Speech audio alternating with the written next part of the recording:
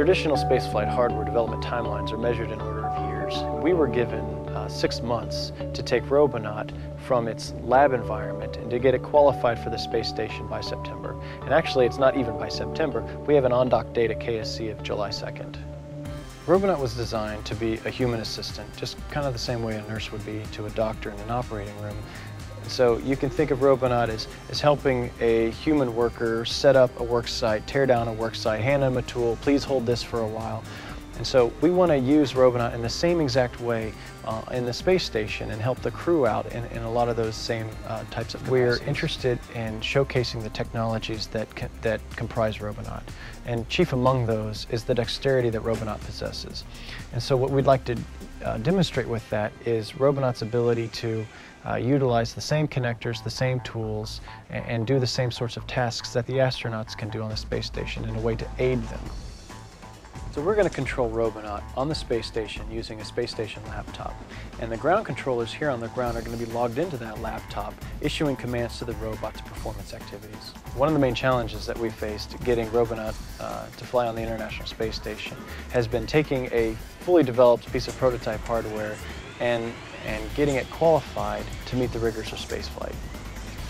This has involved analyzing the system from a materials point of view, from a circuits point of view, from a mechanics point of view, and figuring out what it is we had to change on the system so that it would be qualifiable for the rigors of spaceflight.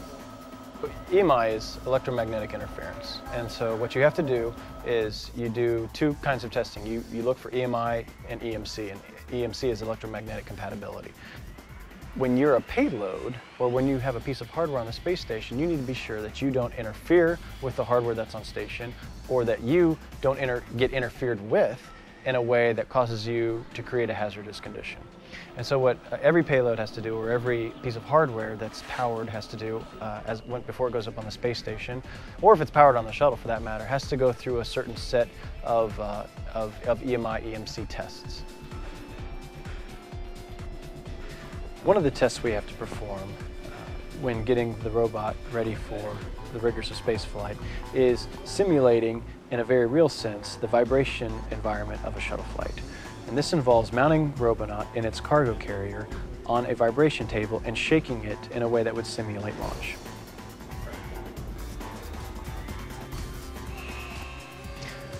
Robonaut launches on STS-133, which is in September 16th, I believe, ULF-5.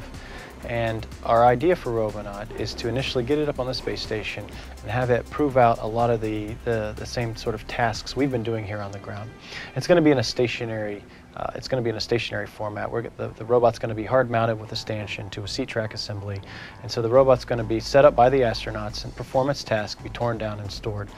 So the robot was designed in a very modular way. So you can replace an arm, you can replace a hand, you can replace a limb, you can replace a head.